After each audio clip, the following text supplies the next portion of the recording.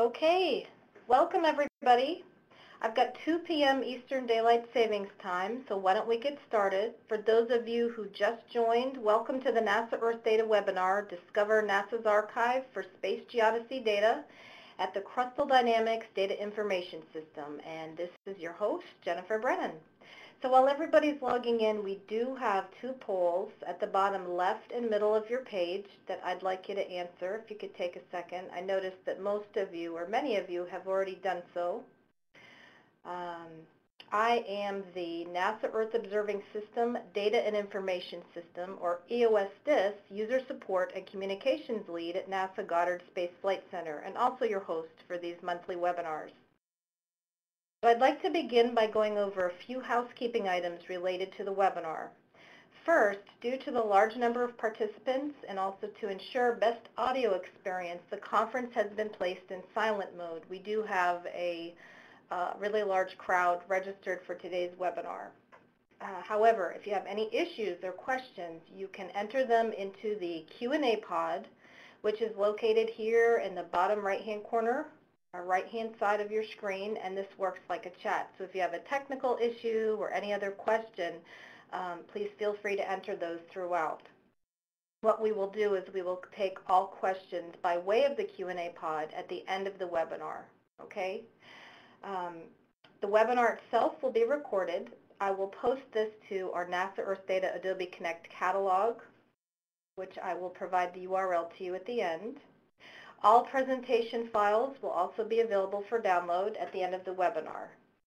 The webinar itself is 1 hour long, and we usually allocate 45 minutes to the presentation and live demonstration portion, and then we'll have an additional 15 minutes for the question and answer period. So after the speakers have finished their presentations, we will then move to the final set of polling questions. The question and answer period actually follows right after the final set of polling questions. So make sure you stay on the line and or stay in the room to participate.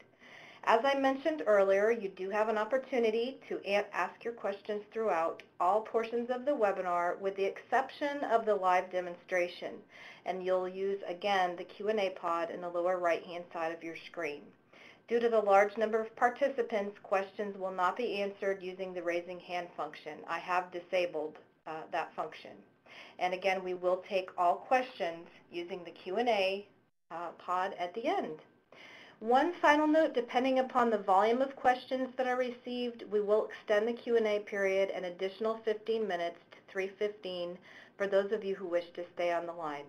If you have a hard deadline at 3, feel free to leave at that time, but if you're still interested in participating and we have a lot of questions, then we'll continue on to 3:15. Let's move next to the agenda. All right, and hopefully, everybody seems to be hearing me okay for those who are listening to audio by way of the computer, so that's fantastic. And welcome again, welcome back to my repeat participants. I'm happy to have you. So the first 20 minutes or so today, we will provide you with an introduction to the NASA Crustal Dynamics Data Information System, DAC.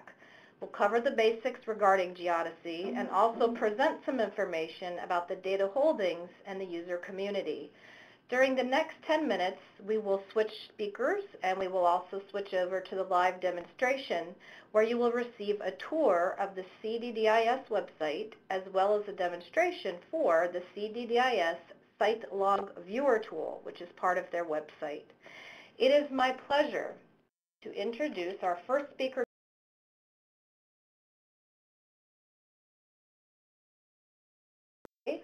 Carrie Knoll, who is the CDDIS manager at Goddard Space Flight Center. Carrie? Thanks, Jennifer. It's really great to join you today and provide information about our DAC. As Jennifer said, I am the manager of the CDDIS, the Crustal Dynamics Data Information System, and have worked on the system since it started in 1982. I'm a computer scientist here at NASA Goddard and have worked here for a little over 33 years.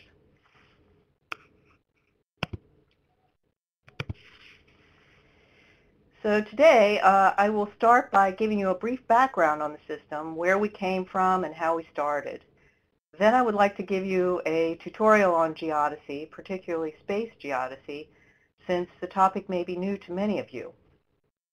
I'll then move to a review of the contents of the archive and our user community. I will then turn the presentation over to Lori, who will show you our new website and one of the applications we have developed for data discovery. Finally, I'll conclude the webinar with a brief overview of some of the future plans we have for the CDDIS.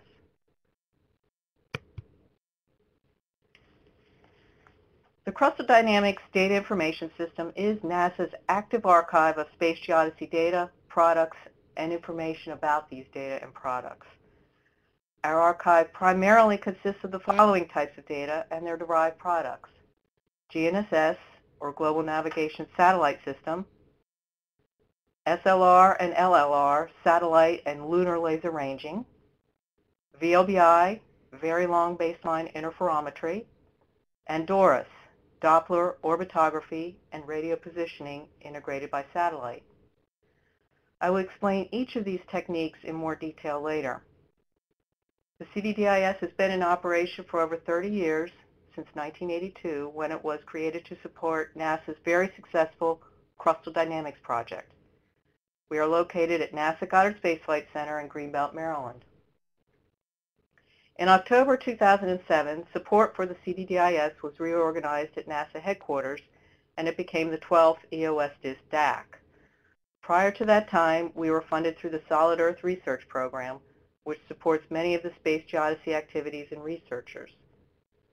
CDDIS is central to the data management of NASA's Space Geodesy Program, a partnership with JPL to develop and deploy NASA's next-generation network of space geodesy stations. Last year, our proposal to the International Council for Science World Data System was accepted, and we joined other EOS-DIS DACs as a regular member of the WDS. Since geodesy, and in particular space geodesy, may be a new topic to many of you, I thought I would spend a few slides giving you some background on the science and the techniques I mentioned earlier. Here you see two versions of the Earth. The image on the left shows a typical view of the Earth from space. But in truth, the Earth is not a perfect sphere. It is bumpy. There are many forces acting on the Earth, tides, gravity, etc., shown in the diagram on the right. The Earth rotates, it wobbles, the plates shift. Geodesy is the study of the shape of the Earth, its geometry and deformation, the gravity field of the Earth and its temporal changes, and the orientation and rotation of the Earth and its variation.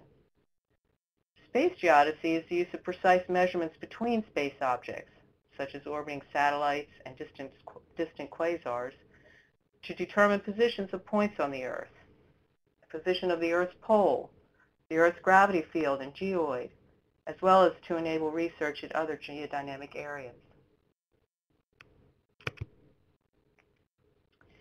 The techniques of space geodesy are GNSS, SLR, VLBI, and DORIS.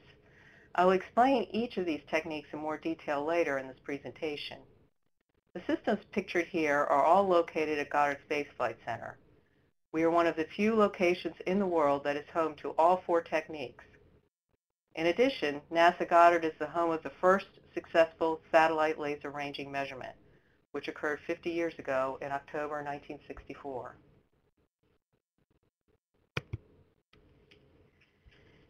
As we know, the Earth is constantly changing shape. This movement can have a devastating impact on society and on our economies. Earthquakes, rising sea level, floods, droughts, storms, tsunamis. Space geodesy monitors the Earth system.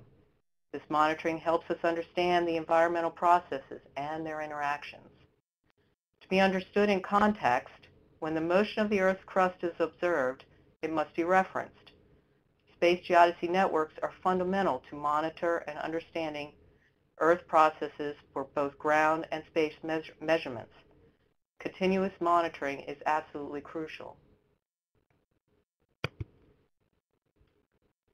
This monitoring can be accomplished through the use of the space geodesy techniques, which rely upon a global network of stations. These techniques allow scientists to determine the positions and velocities of the stations in the global networks very precisely at a sub-centimeter level. Network measurements must also be continuous, robust, reliable, and geographically distributed worldwide. Each technique has unique properties that bring unique strengths to the determination of this reference frame. These properties include radio versus optical measurements, terrestrial versus celestial reference, broadcast up versus broadcast down, range versus range difference measurements, and in geographic coverage. This map shows the current network of space geodesy sites. As you can see, there are many red dots, or GNSS sites. GNSS equipment is much less expensive and easier to install and operate. SLR and VLBI, shown with yellow and blue symbols, are more expensive to construct and operate, so there are fewer locations. DORIS sites, shown with orange symbols, are also more geographically distributed. A principal goal of geodesy is to assign coordinates to points as a function of time. The space geodetic systems in these global networks provide measurements that are needed to define and maintain a terrestrial reference frame, or TRF.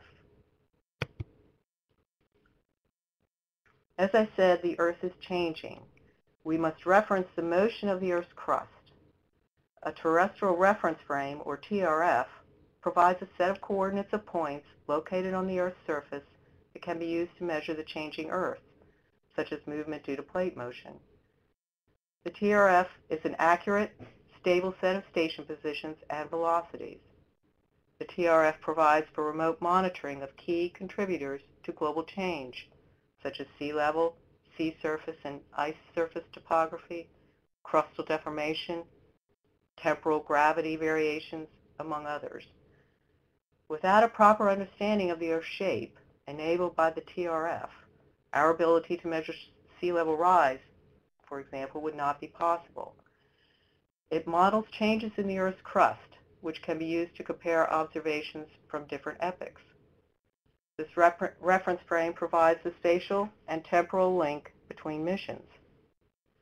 The four types of network measurements are interconnected by co-location of different observing techniques at a single site, like at Goddard Space Flight Center. The figure here shows the determination of the last TRF realization, the International Terrestrial Reference Frame in 2008. Data from 20 years of space geodetic observations were utilized to define the positions and velocities of these sites. Analysts are currently working on contributions to the next version of the ITRF, ITRF 2013. Now I would briefly like to describe each of these space geodesy techniques. Here we show GNSS, or Global Navigation Satellite System. You are all familiar with GNSS. The U.S. GPS, or Global Positioning System, is one example of a GNSS. GLONASS is another GNSS developed by Russia. Galileo has been developed by the European community. Beidou is a Chinese GNSS, and there are GNSS under development in Japan and India. GNSS is used for navigation, surveying, atmospheric, and space weather applications. The space segment for GNSS consists of a set of high-orbiting satellites, 24 in the case of GPS, that are equipped with precise clocks that transmit orbital information to ground-based receivers. The ground network consists of precise, multi-frequency receivers and antennas. To determine the location of the GNSS antenna, the receiver measures its distance from at least 3 satellites by precisely calculating the time it takes for a radio signal to travel from each satellite to the receiver. The types of GPS receivers used in space geodesy are very precise, much more so than those in your phone or car. They can determine position to millimeters. The CDDIS archives data from a network of over 500 receivers. There are thousands more in other national and international programs. The dense network is one advantage of the GNSS technique. Receivers and antennas are relatively inexpensive compared to the other techniques.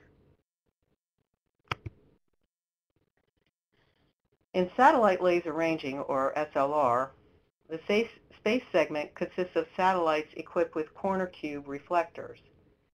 These reflectors are passive and have the property that when illuminated by a laser beam, the light is reflected back to its source. Reflector-equipped satellites could be those dedicated to geodetic measurements, such as LAGEOS, shown here, or remote sensing satellites like JASON, where SLR is used for precise orbit determination that supports the measurements of the main payload. The ground segment consists of a short pulse laser system. The telescope collects the return signal and the time of flight is measured, which is used to determine the range to the satellite to a precision of a few millimeters. This two-way range measurement from ground to satellite yields distance and satellite orbit. SLR is the most accurate technique currently available to determine the geocentric orbit of an Earth satellite, which can be used for precise calibration of radar altimeters. The current network consists of about 40 global SLR stations tracking over 60 satellites on a regular basis. Some stations are lunar capable, meaning their systems can range to reflectors left on the moon by Apollo and Russian missions. One of these reflector arrays is shown on the bottom right.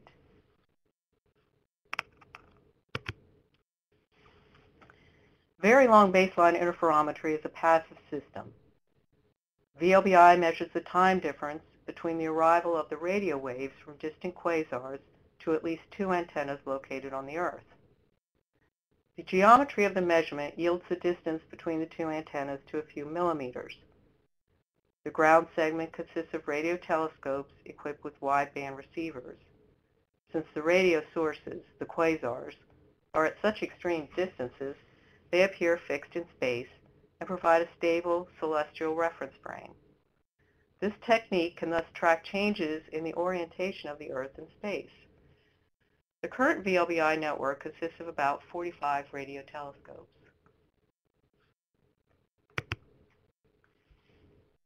The final space geodetic technique is DORIS, or Doppler Orbitography and Radio Positioning integrated by satellite. The DORIS concept was initially developed by several French groups for precise orbit determination.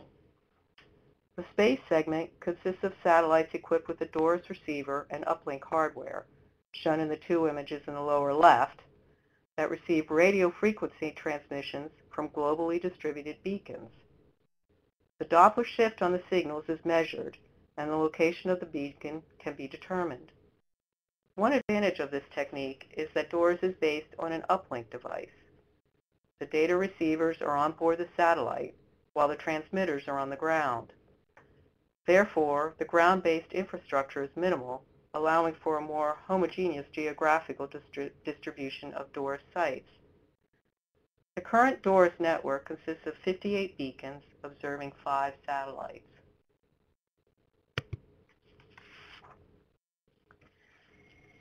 I have described space geodesy and the techniques used. I will now describe the CDDIS archive and how we operate. As I said earlier, the CDDIS began in 1982 supporting NASA's Crustal Dynamics project, which was an international effort to use space geodesy techniques to monitor plate motion and the rotational dynamics of the Earth with unprecedented accuracy. The CDP paved the way for cooperative investigation using space geodesy, primarily SLR and VLBI. However, the cost of building, operating, and deploying these systems was high, and the global coverage was low. By the late 1980s, government agencies, universities, and other groups began deploying GPS receivers in permanent configuration for scientific study, with a goal to achieve millimeter-level positioning. However, it was soon realized that no single government agency or group could do the job on a global scale. The solution was the establishment of international cooperative partnerships to facilitate research. The International Association of Geodesy, or the IAG, fostered multi-level international cooperation in networks, in data centers, in analysis groups to facilitate this research. They established services, such as the International GPS Service, or IGS, for this purpose. The IGS has provided precise GNSS observations and products for over 20 years. Today, the International GNSS Service is a voluntary organization of over 200 agencies in over 90 countries. The IGS served as a model for the creation of other services for space geodesy techniques: the International Laser Ranging Service, the International VLBI Service for Geodesy and Astrometry, and the International DORIS Service. These services function as cooperating federations dedicated to a particular type of space geodetic data and derived products. They provide these data and products on an operational basis to a broad scientific community. These services are examples of a successful model of community management. They develop standards, are self-regulating, monitor their performance, and define and deliver products using predetermined schedules. The services are successful operation through cooperation of many international organizations who leverage their respective limited resources to all levels of service functionality. These services constitute the primary user community for the CDDIS.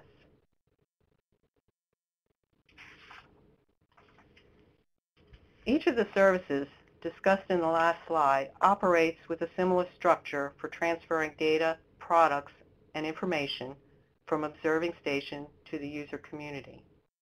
This structure, shown here, is the basis we use at the CDDIS for populating our online archive. The data centers are a focal point for service operations. The CDDIS is the only data center serving all four of what we call the geometric services mentioned earlier. Here you can see that stations send raw or level 0 data to an operations center that is responsible for initial QC and format conversion. The resulting level 1 data are then forwarded to global data centers like the CDDIS, where the data are rapidly made available to analysis centers and the user community in general. These analysis centers generate standard level 2 products that are then pushed back to data centers for availability to the users. This data flow is very simple and thus has made a successful, robust method for providing data from global networks in a timely fashion.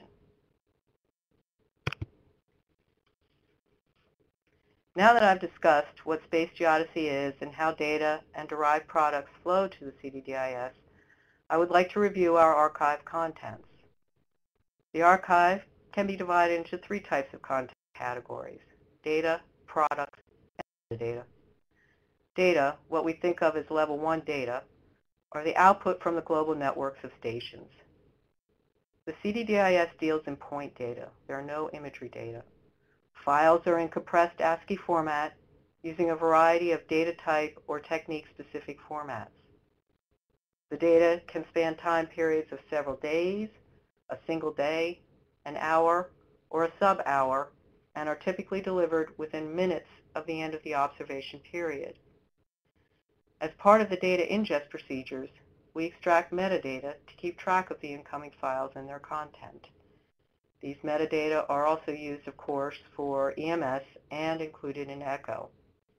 At this time, our metadata database is primarily accessible internally only. Analysis centers retrieve the files and generate standard level 2 products for the services, such as precise satellite orbits, station positions and their velocities, Earth orientation parameters, and atmospheric parameters.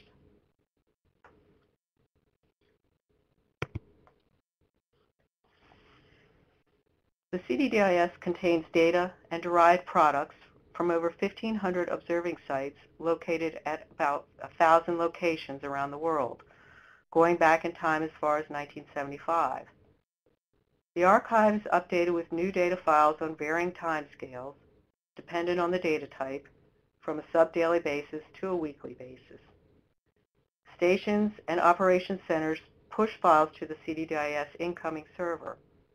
Automated routines move the files to the archive within minutes of receipt, following execution of procedures for data QC, metadata extraction, and ancillary file update or creation. Analysis centers require continuous access to data for generation of products on predetermined schedules. The average user of the CDDIS accesses the contents of the archive through anonymous FTP or the web by means of automated scripts executed on predefined schedules, typically sub-daily. Analysts can use this method for data transfer because they are familiar with the structure of the online archive and thus know what files are where and what they require, their availability schedule, and where to find them within this online structure. In addition, other data centers supporting the international services retrieve files from the CDDIS archive to equalize data holdings. Here you can see that in 2013, we typically distributed over 40 million files a month, totaling 5 to 6 terabytes in volume.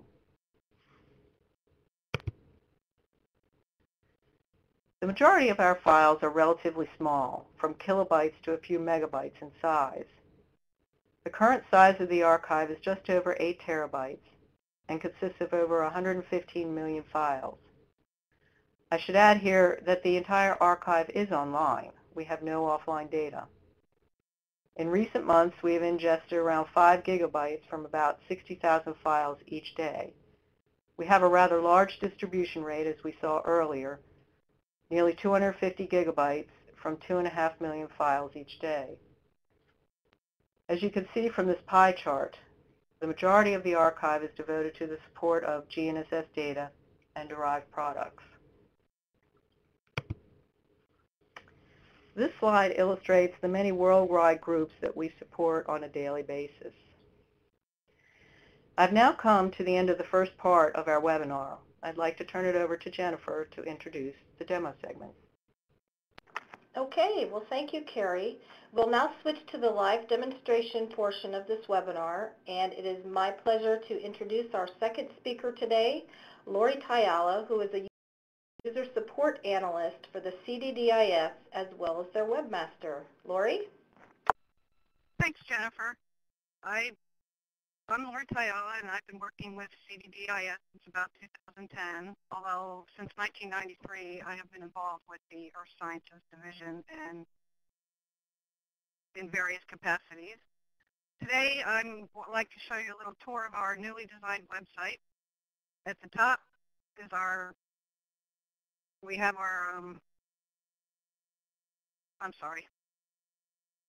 At the top we have drop-down menus that can get you to any place on the page, and under About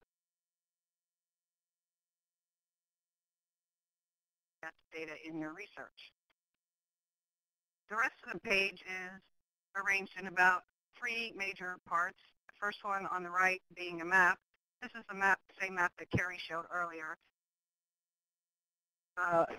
Carrie showed it earlier, showing the locations of the sites around the world. You can zoom in on this map and pan it around, and there's a legend over to the lower left that shows what type of technique is used at that particular site. And as you can see here on the east coast of South America, we have one that is a GNSS site as well as a VLBI site.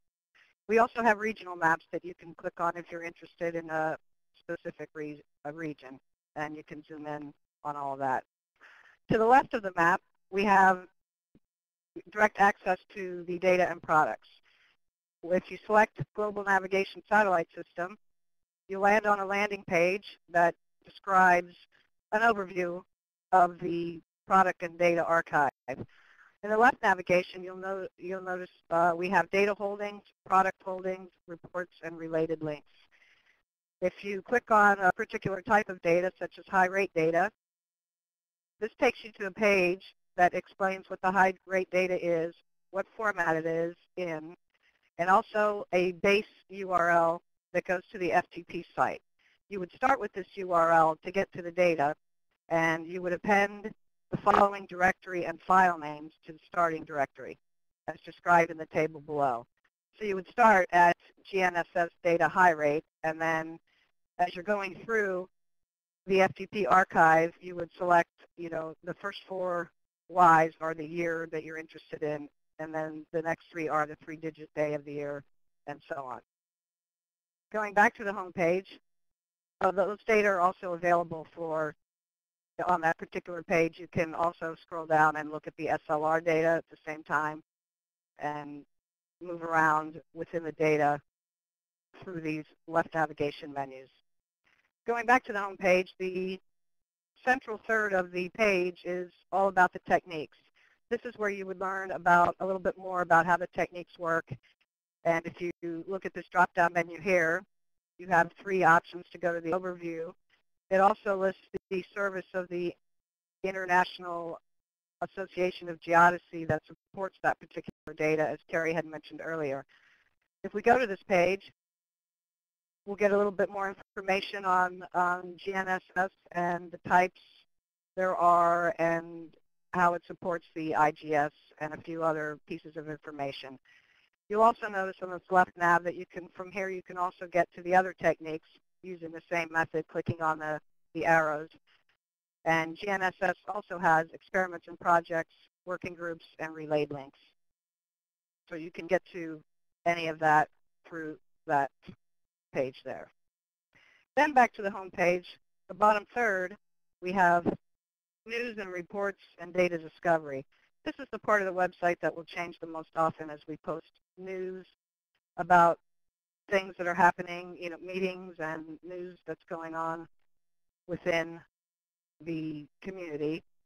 And under reports, we'll have, gives you direct access to the daily and hourly data holdings without reports about those data holdings. And the last thing I'd like to show you is the Site Log Viewer tool. As Carrie mentioned earlier, each of the International Association of Geodesy's geometric services coordinates measurements from the global network of stations. Users need accurate and consistent information about the stations in these networks for their data analysis. Therefore, each service has implemented a site log. This is completed by the station or network operator. The site logs are formatted ASCII text descriptions of the Space Geodesy station's location, environment, equipment, co-located instrumentation, and organization and contact information. Station personnel report changes in the system's configuration by adding and updating information in the site log. The form serves as an historical collection of major changes during the lifetime of the system's installation. Each station site log form is a key source to understand how the station's configuration has changed over time. Since users need to view and search the logs for system information, we've developed a Site Log Viewer tool for the enhanced display and comparison of contents of these site logs. So I'd like to show you now a few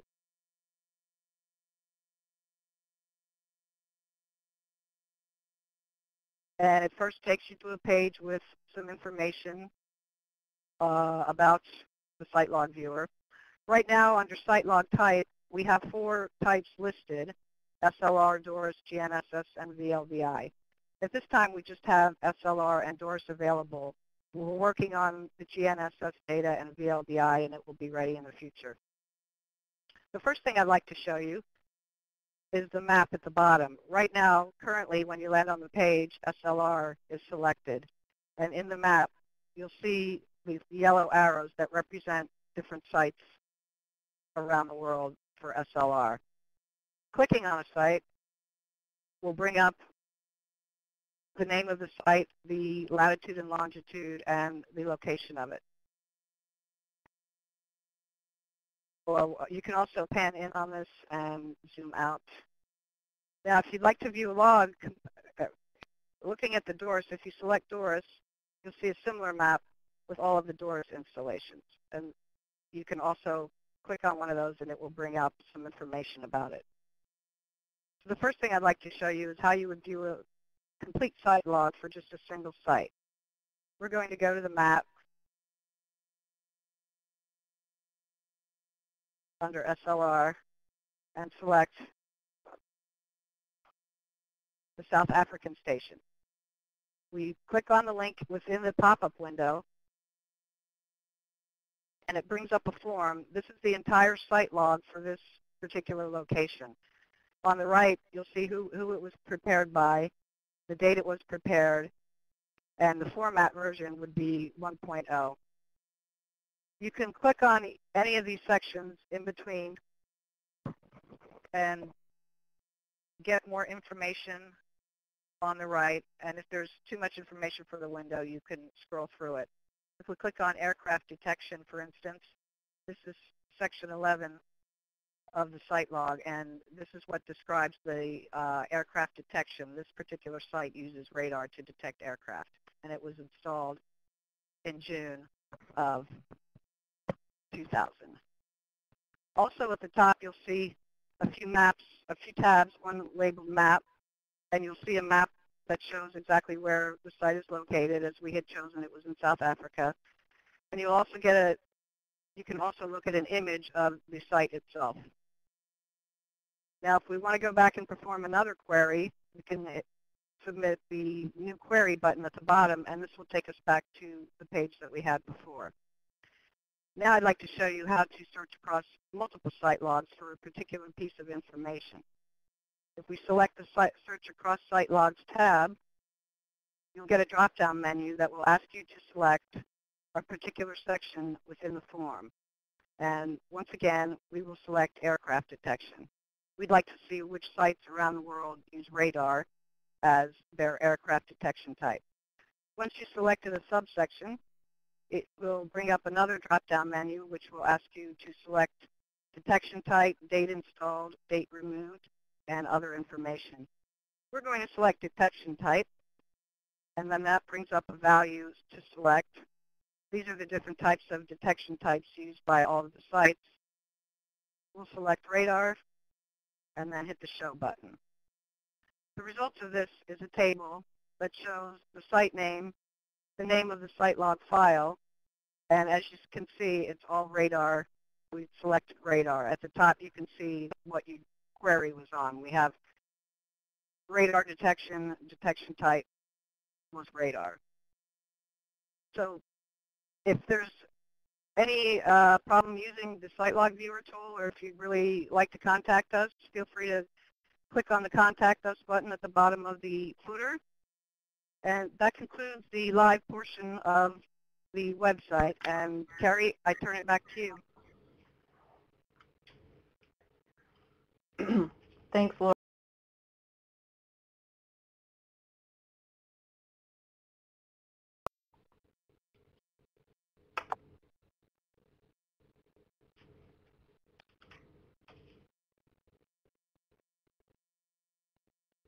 Okay.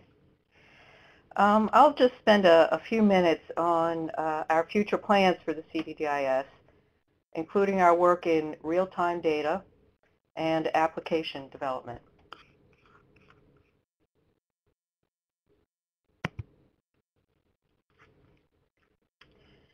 The CDDIS is a key data center supporting the international GNSS service discussed earlier. Since starting with the IGS, we have expanded the archive to include support of various pilot projects and working groups formed by the IGS over the years. Through its real-time service, the IGS is extending its capability to support applications requiring real-time access to IGS products, such as GNSS orbit and clock corrections, to the broadcast ephemeris. This enables precise point positioning, time synchronization, and disaster monitoring at global scales. The RTS relies on enhancements to the existing IGS infrastructure. The diagram shown here illustrates the operation of a real-time application at the CDDIS. Using a protocol called NTRIP, developed by colleagues within the IGS, analysis groups can disseminate these orbit and clock corrections to a caster, such as the CDDIS, which then has the capability to stream the products to a wider group of clients. We are currently interfacing the caster to URS to handle the user registration process, since we need to maintain more control over who is listening to the product stream. The CDDIS will also use this configuration to stream data from real-time capable stations. These data will then be made available through the archive.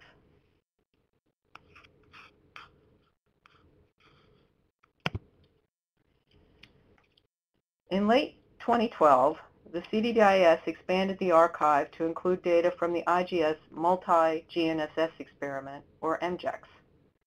This experiment aims to conduct a global multi-GNSS signals tracking campaign in parallel to established IGS operations, focusing on tracking signals from newly available GNSS, such as Galileo, Baidu, QZS. IGS MGEX is facilitating the collection of global tracking data that allows a rigorous test of the capabilities of the IGS components to incorporate new systems and their signals. The MGEX data are submitted in sub-hourly, hourly, and daily files. Analysis centers provide products such as satellite orbits, clock values, Earth rotation parameters on a daily basis. An update to the existing GNSS format was required to support the additional GNSS signals. Ingest and archive procedures were updated to handle the new format required for multi-GNSS data. The archive now contains data from over 100 additional stations shown in the map, which also illustrates the GNSS tracking capabilities of these stations. The majority of the CDDIS users are familiar with the structure and contents of the archive. However, novice users and even expert users can benefit from learning more about what data are available on a spatial and temporal basis. The CDDIS is developing several applications that will enable data discovery through access to the metadata extracted through the data ingest process.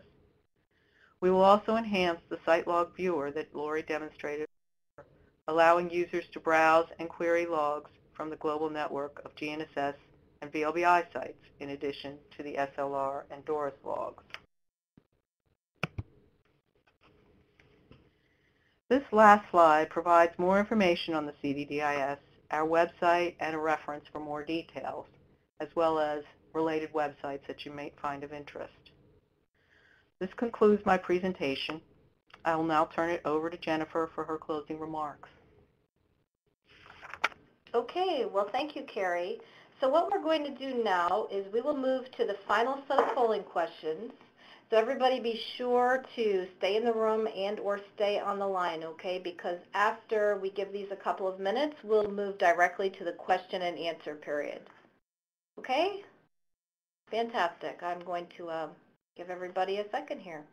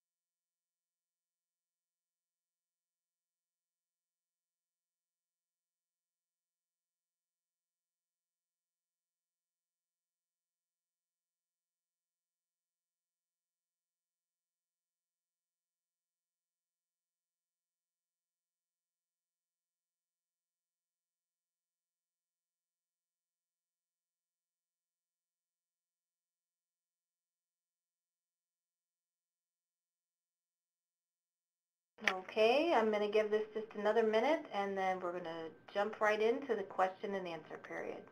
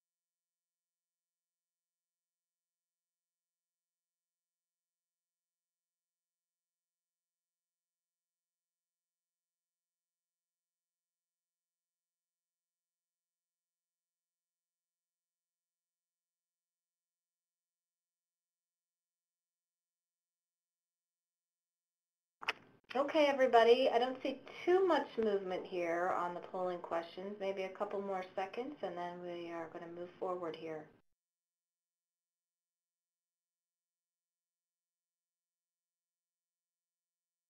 All right, let's go ahead and move on to the question and answer period. Before we do that, just on the final slide here, you can see, first I want to thank all of you for participating today. We do have all of our, all of them have not been uploaded yet, but we do have all of our webinars on at the online catalog URL, the tinyurl.com Earthdata webinar. Our YouTube, NASA Earthdata YouTube channel is fairly new. So I have some of the older webinars uploaded. All of them should be uploaded within the next week or so, although you'll find this webinar posted at the Earthdata webinar site sooner. And then we do have a Facebook account, and we've got a Twitter account and a Google+. So we'd love to hear from you. All right, well, so let's check out and see if we've got any questions here.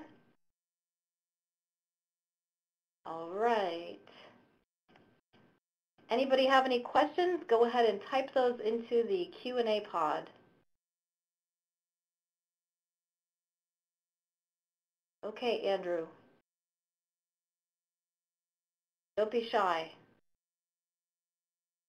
Okay. We've got our first question. Could you provide any examples of data applications for the holdings in CDDIS? So, Carrie or Lori? Well, we listed some of the applications. It's mainly to monitor the movements of these sites in the network. So by knowing their positions and their velocities over time, you can apply that to other applications such as plate tectonics or you know, those type of applications. There are also GNSS data are also used for deriving various atmospheric parameters such as total electron content in the troposphere and some ionosphere parameters. I'm not sure if that really answers your question, but. So Bryce, if that answers your question, go ahead and type into the Q&A pod. There's also some, and I could actually, either I could email this or Lori or Carrie could offline. There are some stories that have been written by various PIs in one of our publications called Sensing Our Planet that provide some examples of how these data have been used for applications and research. So we could certainly send that out after the fact, no problem. Okay? And our next question is, let's see, there are far more, it's more of a combination question. There are far more GNSS stations out there than shown. How can GNSS sites be recruited, quote unquote, to the program? Yes, you're definitely correct. As I said in one of my slides, there are other groups and countries that have very concentrated GNSS networks. The 500-ish sites that I noted in that the CDDIS deals with are mainly in support of the International GNSS Service. One of the activities that we have cooperated in is called GSAC, which we do have referenced on our homepage, and that is a way of cataloging and providing information about GNSS sites in other programs. So that's a way to learn more about what other GNSS are out there. Okay, well, thank you, Carrie. The next question is also a combination. I would like to access GNSS data from all locations. Is it possible to do that? Well, as we just said, there are thousands and thousands of GNSS sites around the world.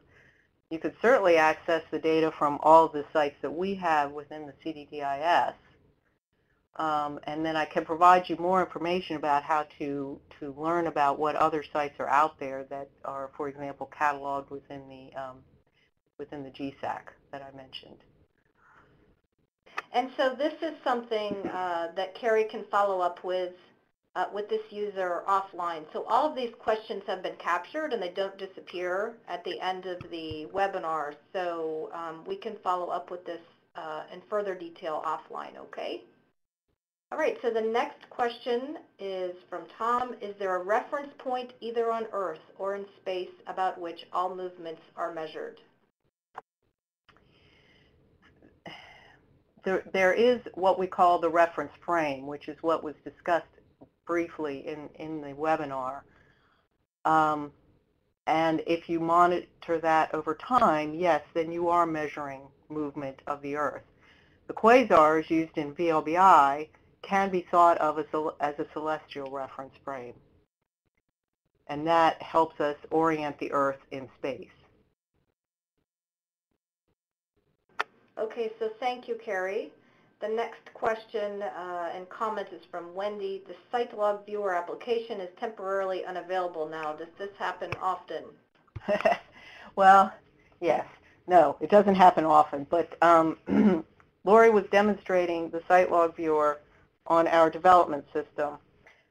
We have had an issue on our operational website that we've had to address, and so the site log viewer had to be taken offline, but we hope to have that back online very soon.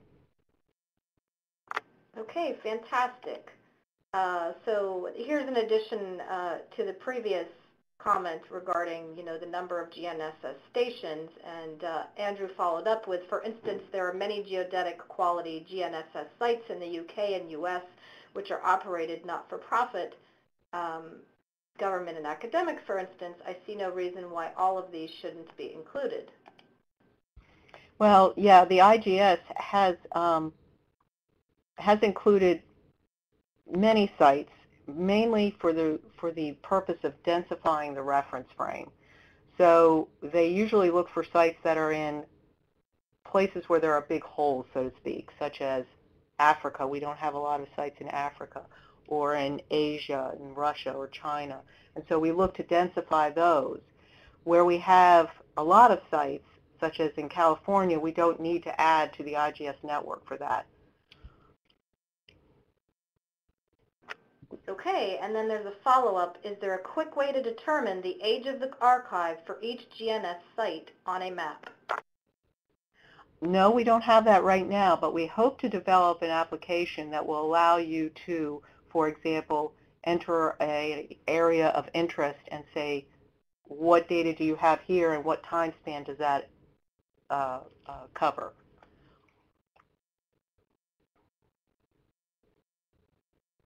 Okay, and the one thing I didn't mention, and so I'll just throw this out there for those of you who are interested, our Twitter account is at NASA Earthdata with a capital N and a capital E, and that's, although perhaps it doesn't matter, and that is an account that is not specific to CDDIS. It's more specific to all 12 of our data centers, so I might post information about new data products, new tools, or just increase some awareness for existing tools or any news with the data centers or the project. So fantastic.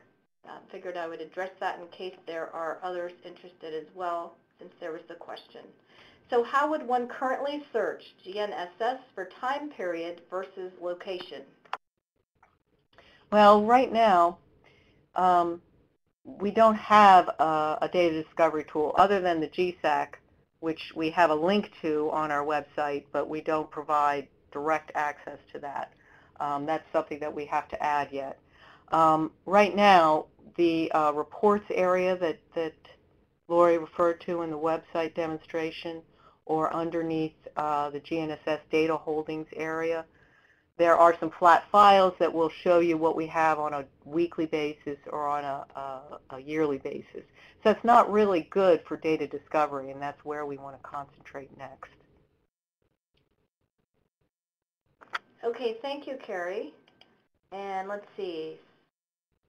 All right, Andrew says thanks. Any other questions? Anybody else have any questions?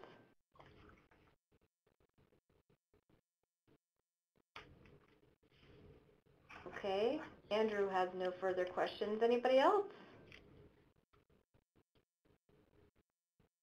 Okay, well, if there are no further questions, I'll give it just another minute or so. What we'll do is we will, conclude this webinar. I will be logging off from the telecon.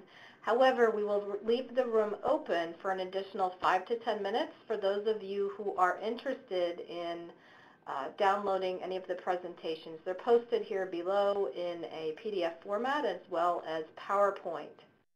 Okay, so thank you so much, everybody, for joining us. We did lose a few people toward the end. I appreciate you being in the room. Our next webinar is going to be held on June 12th, and will actually be the NASA postdoctoral program will be presenting. And at the site you see at the URL, tinyurl.com, I have a link for people to sign up to an Earthdata webinar mailing list where you can receive announcements in the future for upcoming webinars. Okay, so the next one will be focused on the postdoc program, and if you're a professor, and I don't have their meeting room set up yet, but certainly if you're a professor and you've got some grad students who possibly might be interested, you could forward this information along. Thanks very much, everybody. Oh, well, hold on a second. All right, thank you, Armand. All right, I hope to see you again in the future. All right, bye-bye now.